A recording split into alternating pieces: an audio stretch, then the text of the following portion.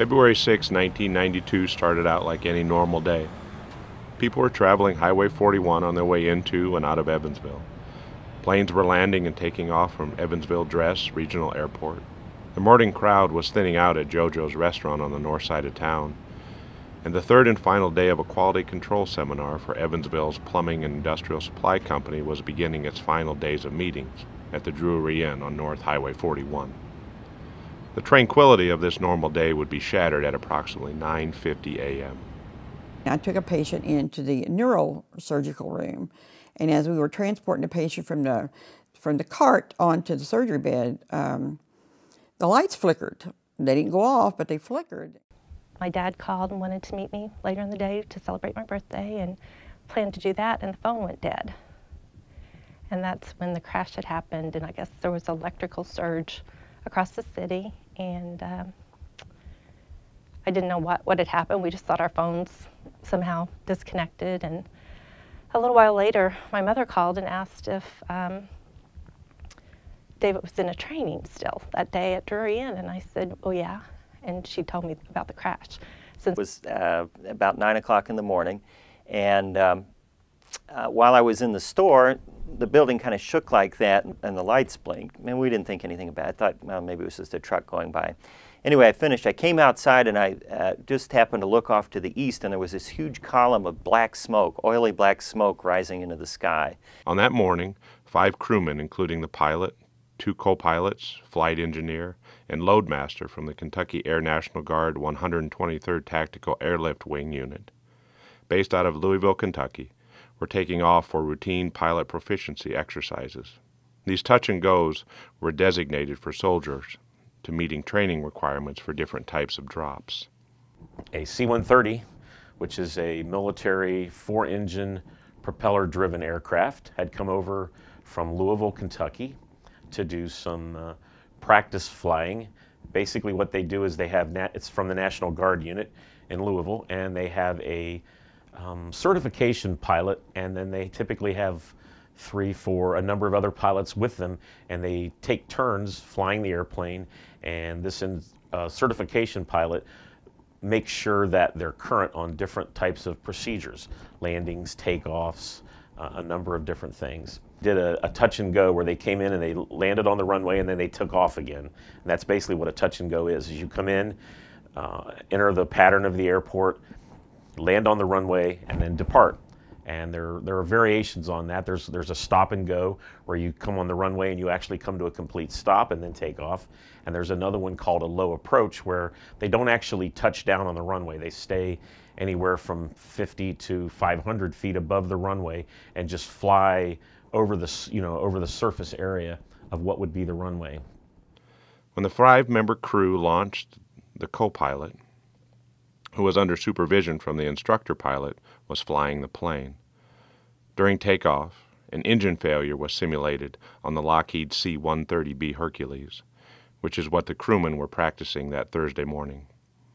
Lieutenant Vincent Rin Yankar became distraught with air traffic control and checklists and did not notice the plane losing altitude. That day I was assigned to motor patrol, me and my partner Dave Burris.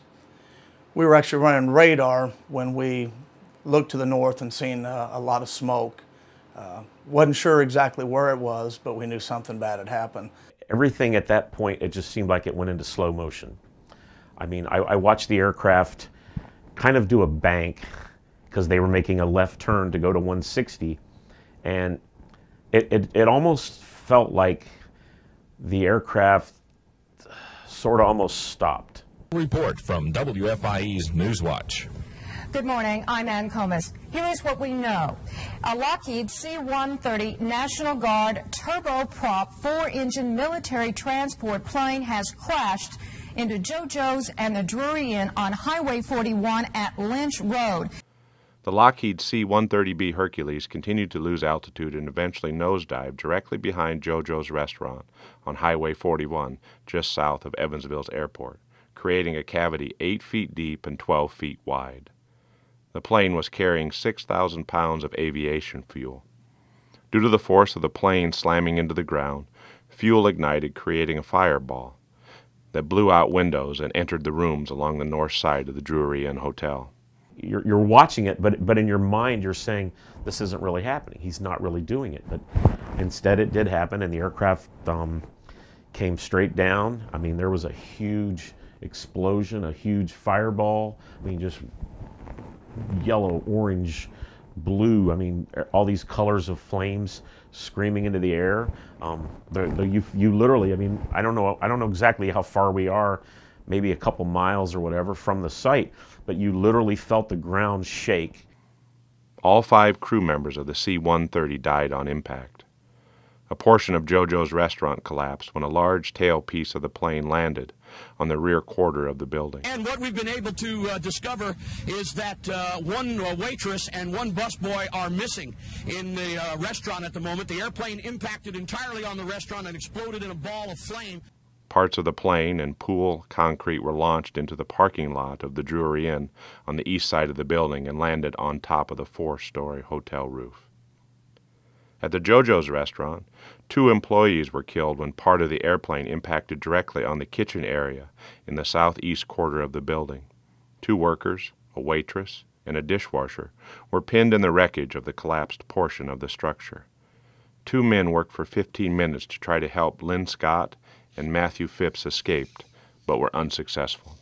Fortunately, as many as 25 employees and customers escaped the JoJo's restaurant through the front entrance unharmed. Due to the impact of the crash and the amount of aviation fuel aboard the aircraft, it created a fireball which burst into room 416 where the quality control seminar was taking place.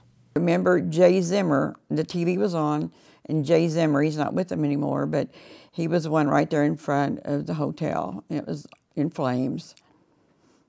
And when I sat down, I heard him say it hit room 416.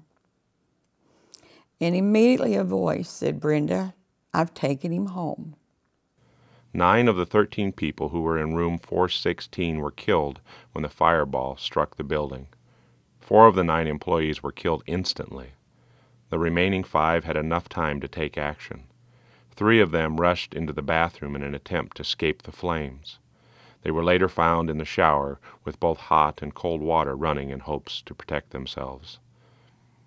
The 4th went to the telephone and tried to call for help, while the 5th tried to reach the door but was unsuccessful.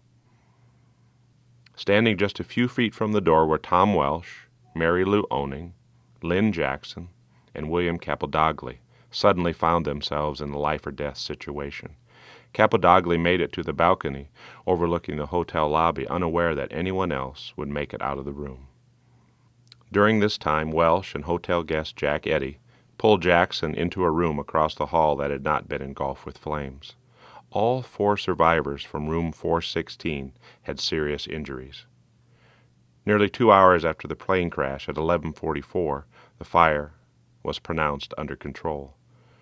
Due to the fire, dental records were used to identify some of the victims who were found inside the Drury Inn. Along with 16 deaths from this tragedy, there were 15 civilian injuries and 6 emergency responder injuries. James Duke Gibson, Jr., who was with the Evansville Police Department, arrived on the scene within minutes after the crash. He went inside the Drury Inn without proper equipment to help rescue people who were trapped. He was then overpowered with smoke and toxic fumes and had to be carried out. Gibson, along with other officers that were first responders, received the Evansville Police Department's Gold Merit Award for risking their lives to help others. On February 24th, Gibson passed away due to a toxic reaction from medication. The C-130B was known for its safety, and this crash was a rare event. Air Force investigators concluded this particular crash was due to pilot error when an unrecoverable stall following a low-level approach maneuver was taking place over the airfield. Without sufficient airspeed or altitude, the crew was unable to regain control of the plane before it crashed. Although the C-130B plane crash was a tragedy for Evansville residents, it was also a learning opportunity for significant matters. Thing that was a problem to the firefighters, and as you look back, you actually use it as a learning tool. there was so many people that wanted to come and help. And there was a lot of firefighters from other departments, but they didn't go through the correct routine of checking in with Incident Command and getting an assignment. And we call that freelancing. And even though it was very well-meaning at the time, after the fact, we realized we had probably 100 people on scene that were unaccounted for. And if something would have happened to them, we never would have missed them because we didn't know that they were there. So that actually, as far as the Evansville Fire Department, we ended up rewriting some of the Incident Command protocols that we use now and trained very heavily on those specific incidents after this crash.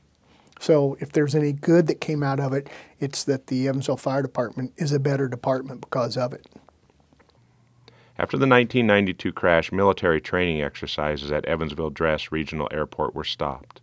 It was reported that the Air Force will no longer allow dangerous maneuvers such as simulated engine failures when civilians are aboard.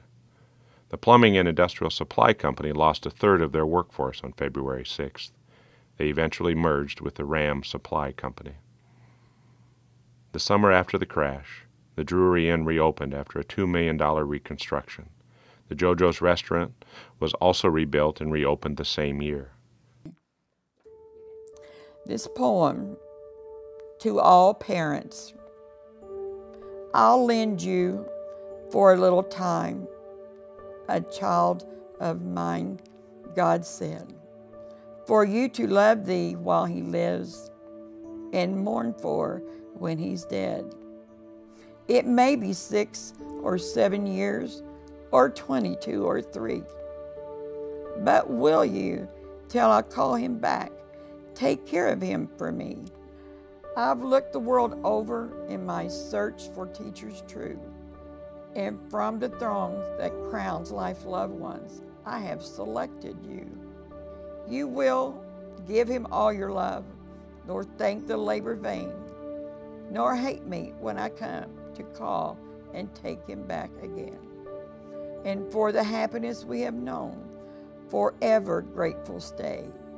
But shall the angels call him much sooner than we've planned, we'll brace the bitter grief that comes and try to understand.